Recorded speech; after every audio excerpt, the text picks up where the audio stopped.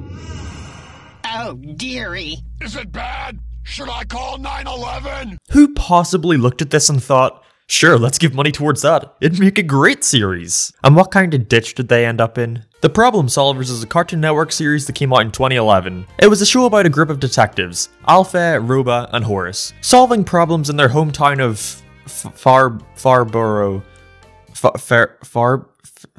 I would double check how to pronounce it, but that would require watching the show again. The series ran for one season, with the second being fully produced and dumped on Netflix 2 years after its cancellation. When it came out and when reminiscing, most saw the show as an unfunny, uninteresting, headache-inducing piece of drivel that had no business being created. Now up until this video, I'd never actually seen the series. I feel like most people into this sort of stuff went through phases of enjoying cartoons as kids, then growing up and transitioning into their phase of, cartoons are for kids, man, you shouldn't understand. I've got more important stuff to watch, like 13 Reasons Why and High School Musical. What are kids into? Then after that, go right back into liking cartoons again. Yeah, so this show came out while I was in that phase. It's what I enjoy about doing these videos. It's a good way to look back at the stuff I missed out on for a few years. So I want to go back to the Problem Solvers to see if it's as bad as everyone made it out to be, or...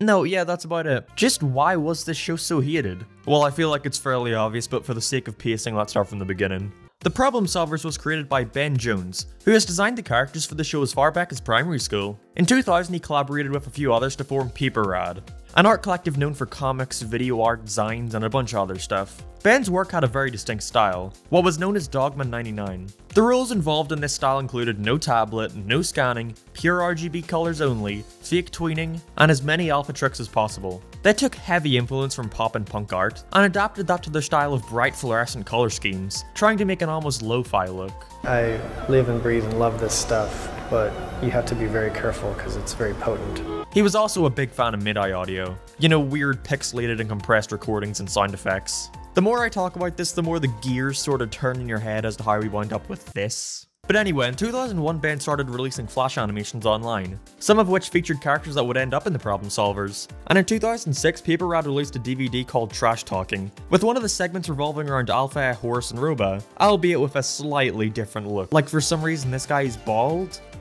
I'm calling him this guy because I genuinely forgot what his name was. After befriending an executive producer at Adult Swim, Ben was given the chance to make a pilot for them, with the result being Neon Gnome.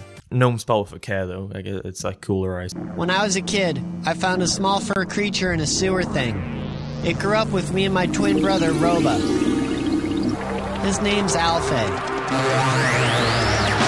It was a fairly standard short. I actually didn't think it was half bad. It featured the characters trying to get rid of a giant rollerblade on their lawn, before the landlord got home. The visuals are a little more muted than the final series. That's a good thing.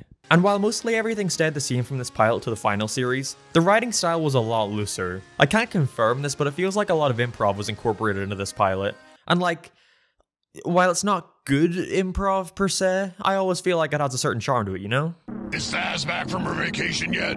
I don't know. You think she'll evict us if she sees this? Probably. Probably. It's what landlords usually do to us. Yeah, it's got an almost improvisational tone. So after the pilot was finished and uploaded onto Adult Swim's website, the series was referred over to Cartoon Network, with executives feeling his creativity and style would fit better there.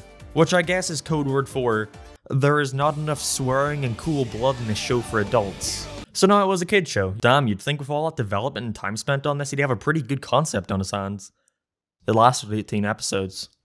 Almost every episode of the Problem Solvers follows the exact same format. Also, before you ask, we will get into the visuals. I get it's the most apparent thing, let's just get the show out of the way first. We begin the episode with the characters being presented with a problem. They solve the problem. The real problem then arises, where they have to seek the help from this snooty tux-wearing dog. Guess what his name is? Tux Dog. Can you guess that this is the one Ben came up with in primary school? I get that they don't want every episode to be as simple as, here's our goal, okay, we achieved it, the end. But having a twist every single time sort of defeats the point in having a twist. The writing is now just your generic standard kid show fare. Gone is the oddly charming improv style humor of the pilot, and instead the show is just the most generic thing out there. Like, I wouldn't call it bad, but it's not anything special. Horace is your average straight man. His creepy old man sweater and crappy haircut would imply that he's like a homeless guy who belongs in the background shot of some alleyway, but for some reason he's our main character. Next to him we've got his twin brother Roba. Yeah, I don't think you really get how twins work. Like, they need a They need to like look similar and oh yeah, one of them can't be some dumb freaking robot. Roba is supposed to be like the nerdy one, I guess. He's sort of prudish and I'm trying real hard to remember what his personality was. I swear I watched this entire show like 20 minutes ago. And finally Alpha, this Domo looking guy. He's the most interesting of the three. I mean, he better be. One of Ben's only conditions for this show was that Alpha had to be in it. So what did we just need to see about him? He's like the slob of the group. He's dumb and eats a lot, but ends up saving the day in the end. Isn't that funny? It's like, it's because it's not what you'd expect. Except it happens every episode, so it's exactly what you'd expect. I want to just go back to talking about the history. That was way more interesting than the actual show. Anyway, there's only really one consistently used side character, and again, that's Tuck's dog. I don't really know who he is. He's not the mayor. He's also not like the manager of the Problem Solverz. Or at least he might not be. I don't remember them ever saying that. But really, he's just there for exposition. So whenever there's something going on in the plot and the writers just want the episode to end along with their lives, they just have them all go up to Tuck's dog for help. I actually like his voice a lot. It's done by John DiMaggio, who also voices literally every single secondary character. Greetings, Problem Solvers. I'd offer you some sorbet, but I'm afraid it'd be wasted on you. I'm so glad I found you, Problem Solvers! He even narrates the intro. This is the story of three such heroes. Alfei, Roba, Horace, the Problem Solvers. What time is it? Time for you to shut up! So yeah, the show itself, it's not bad. It's not good, but it's not bad. Wait, not bad? People have been ranting and raving about this show for years and all you have to say about it is it's not bad? Well yeah, I mean it's just sort of a harmless kid show. Although I don't blame people for not being able to see that behind these god-awful visuals.